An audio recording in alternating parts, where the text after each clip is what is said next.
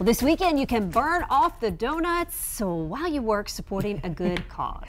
The race is called the Moo-ve It 5K, sponsored by Calford Chop House. It's benefiting the Jacksonville Arts and Music School in the Brentwood neighborhood. And content producer Abigail Curran has more now on what this means for the kids. Moo-ve It, you know, the cow.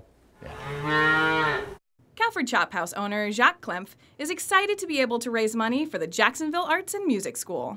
They actually did a little concert on top of the rooftop at Calford, and just seeing the students perform and seeing what they're learning here, it just seemed like a natural fit for our charity.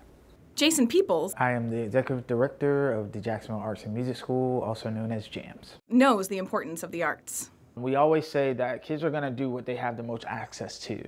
And if they have access to the streets, they're going to be subject to the streets. JAMS is a creative youth development program.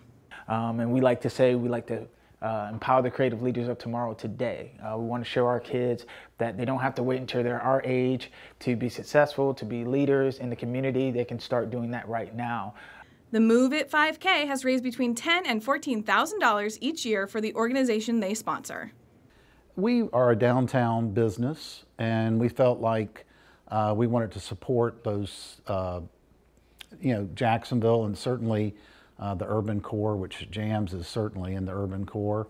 But every dollar helps us to push our kids in the right direction, to give them opportunities that they otherwise wouldn't have. Abigail Curran, First Coast News, on your side.